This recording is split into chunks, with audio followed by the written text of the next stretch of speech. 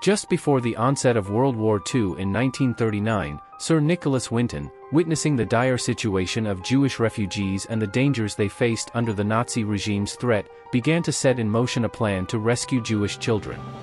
He organized the operation known as the Kindertransport, which involved evacuating Jewish children from Czechoslovakia via trains to the United Kingdom, where they would be welcomed by volunteer families. This operation saved 670 Jewish children from death. After the war, the incredible story of Nicholas Winton remained a secret until his wife discovered an album with photographs and documents in 1988, revealing the magnitude of his heroic feat. As a result, Queen Elizabeth II appointed him a member of the British Empire in 1993, and years later, on December 31, 2002, he was honored with the title of Knight for his services to humanity.